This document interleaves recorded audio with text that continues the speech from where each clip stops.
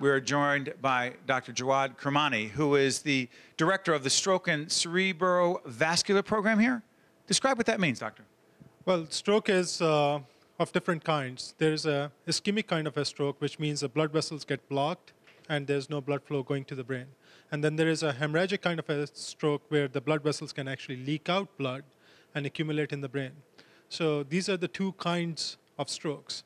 Cerebrovascular means that anything to do with the brain and the vascular anatomy of the brain itself, or the spinal cord for that matter. So a stroke and a cerebrovascular program encompasses a very comprehensive approach to the stroke-related problems, whether they are the blood clot types, which block the blood vessels, or the blood leaking type, which actually leaks the blood through. Doctor, let me ask you this. We're in this incredible room where this expansion, if you will, the improvements around interventional radiology are happening. What does this really mean for a patient? Say, God forbid, a patient is experiencing a stroke. What does this equipment, what does this room mean? What do these improvements mean to that patient and his or her prognosis?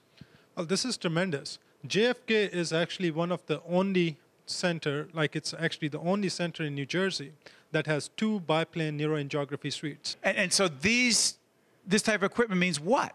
Well, what that means is that you can now do procedures that used to be done in a very, very invasive manner, in a lot less invasive way, minimally invasive through the endovascular route, as Dr. George explained, through a groin blood vessel. You can go virtually anywhere in the body and repair different aspects of stroke patients, tumor patients, patients who have AVMs, patients who have... AVM is?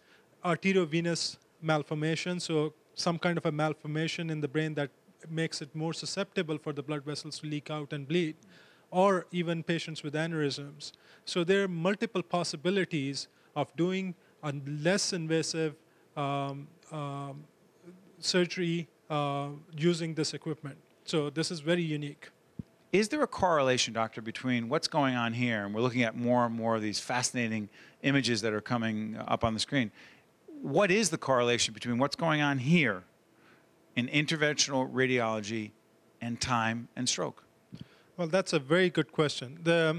The whole facets of strokes can only be treated in a multidisciplinary fashion. So what we have here is a state-of-the-art equipment designed to facilitate the process of code stroke. A code stroke is called when a patient comes into the emergency room right outside this door, and a rapid and urgent CAT scan is obtained to see which type of stroke the patient is having. You have to know that. That's critical. You have to know that.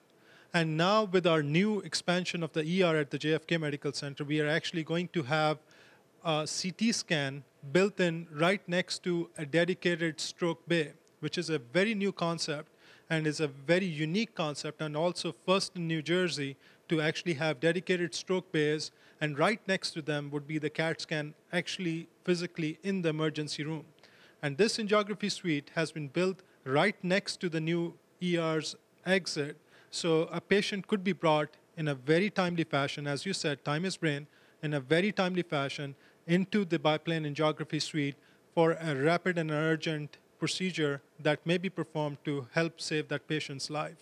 Final question. How proud are you at this particular time to be part of the JFK team with all of these very impressive improvements and expansions going on?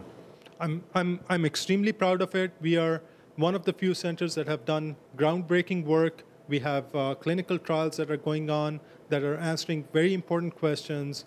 We have done unique and innovative surgeries, and we are first in many ways. So that makes me very, very proud of being here. Thank you, doctor.